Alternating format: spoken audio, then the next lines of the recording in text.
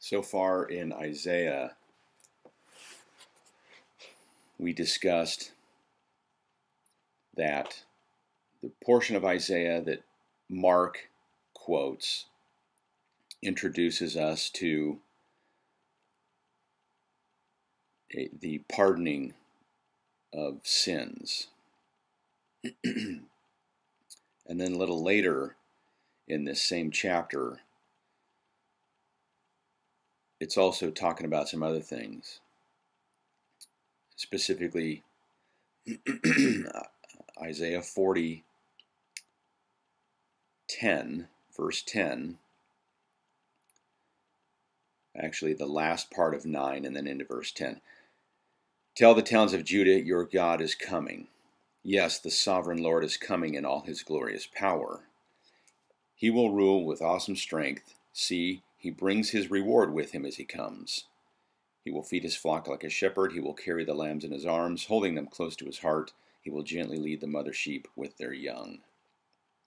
The reason I wanted to break this down a little bit further is, remember, Mark is introducing Jesus onto the scene. That's within the first couple of verses of Mark, and they keep getting pulled back into the Hebrew Bible, the Old Testament, for these quotes, and that's why we're breaking these down. So what's funny about this is prepare a way for the Lord. That's funny because, God doesn't need any help preparing things. It's kind of his MO, though, if you will, that he uses people to get godly work done. So that's always something to keep in the back of your mind. Kind of like, whose team do you want to be on? Do you want to be on God's team? Do you want to be on your own team? Do you want to be on the world's team? Or do you want to participate in his plans and be a team player with what his purposes are? Okay.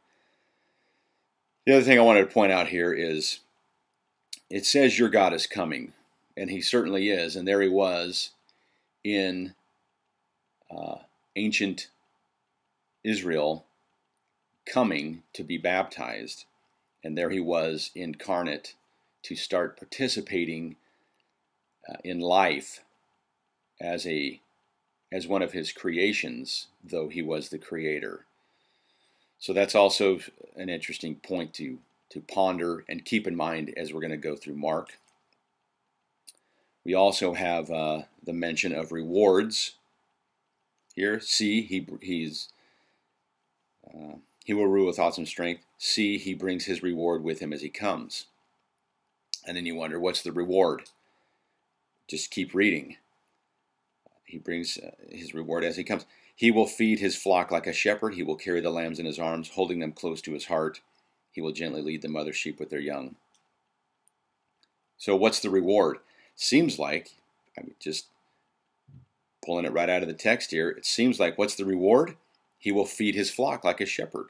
He will carry the lambs in his arms, holding them close to his heart. So to me, you've got two things there. You got food, you got proximity. He will feed his flock like a shepherd. So not just throwing out food, but feeding his flock like a shepherd feeds his flock, making sure they're well taken care of. And proximity. He will carry the lambs in his arms, holding them close to his heart. So that's proximity. That's hugs. How do you hold something close to your heart without putting your arms around them and embracing that? So why is Mark referencing this point of Isaiah? Like we said, sins being pardoned, the invitation to participate in his plans, right? Making the path straight. He doesn't need the help. He's soliciting participation. Who's with me? Who wants to come do this work with me? The reward being food. Yeah, you will be full. You will be fed. You will be sustained in all this. Jesus always liked to eat with people, and that's part of fellowship and being together, which leads into the other thing that I pulled out of there, which was proximity. You'll be close. You'll be with him. And that's why Mark is referencing this piece of Isaiah. So with that, we will get back into Mark next time.